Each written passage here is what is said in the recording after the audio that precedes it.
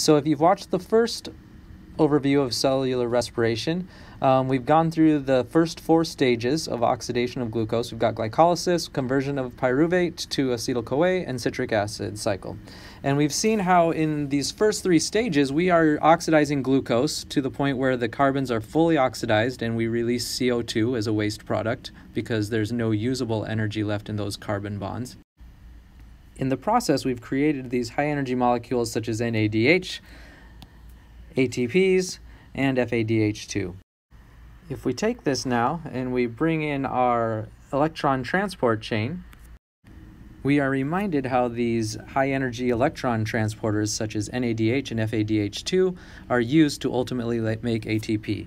NADH drops off its electrons at complex number 1. FADH2 drops off its electrons at complex number 2. And as these guys are dropping them off, these electrons are being used by complex 1 to pump 4 hydrogens across from the membrane from low to high. Then those electrons are shuttled over to complex 3 where 4 more hydrogens are pumped from low to high, creating a gradient. And then finally complex 4 pumps 2 more hydrogens across. And this creates a gradient of high protons on one side of the membrane and low on the other. And that gradient is used as hydrogen ion protons flow through the ATP synthase that powers the energy required to make ADP and convert it into ATP. FADH2, which has slightly lower energy electrons, cannot drop off its electrons at complex 1, so it drops them off at complex 2, and therefore FADH only pumps 6 hydrogen ions across as those electrons move through complex 3 and complex 4, but not complex 1. So basically I have NADH pumping 10 hydrogens across, FADH2 pumping 6 hydrogens across, which is ultimately why NADH makes more ATP, because you create a larger part of that gradient by pumping more hydrogens. Ultimately because it started with higher energy electrons.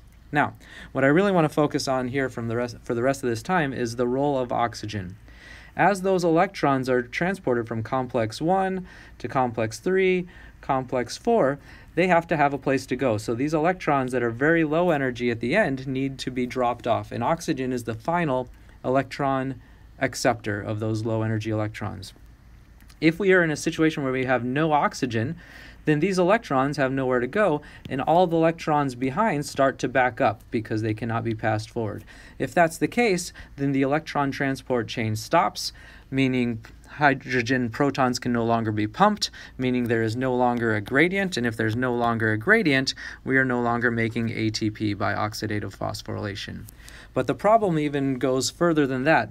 If the electron transport chain is backed up, then NADH can no longer drop off its electrons. And if NADH no longer drops off its electrons, we no longer are regenerating any NAD.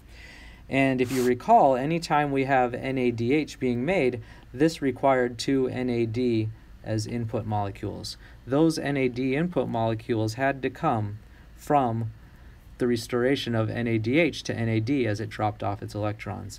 So since every one of these processes require NAD plus as an input, then this whole system backs up and none of these can occur in the absence of NAD plus. So in summary, with the lack of oxygen, the electron transport chain backs up, oxidative phosphorylation can't occur. Ultimately, NADH cannot drop off its electrons, and so there is no NAD plus remaining, and then all of these other systems, glycolysis, conversion to pyruvate, and the citric acid cycle also cannot occur. So in the absence of oxygen, basically we are no longer able to make ATP, and that's why we die relatively quickly if we don't have oxygen. Now, our bodies do have one little trick up their sleeve to continue making at least some ATP in the absence of oxygen, and this is called anaerobic respiration. And in anaerobic respiration, the body takes the 2 pyruvate that are made during glycolysis and converts them to lactic acid. This process is actually a reduction reaction. And so the reduction reaction takes 2 NADH and oxidizes them back to NAD+. And now that we've restored 2 NAD+, we have the molecule that the body was lacking to at least keep glycolysis going. So by converting the 2-pyruvate to lactic acid, this process is able to continue on, and therefore we are able to make 2 ATP per glucose. However, this is a problem because that 2 ATP per glucose is compared to about 34 that we get with aerobic respiration, and so our body cannot do this very long. It will not get the energy that it needs. So lactic acid buildup is a problem. Our body only does this reaction in order to restore some NAD+ so that it can continue glycolysis and make a little bit of ATP. But in addition to lactic acid being a little bit toxic, the big problem, then the reason we die quickly after holding our breath, is that the ATP is not enough to keep our cells alive by itself.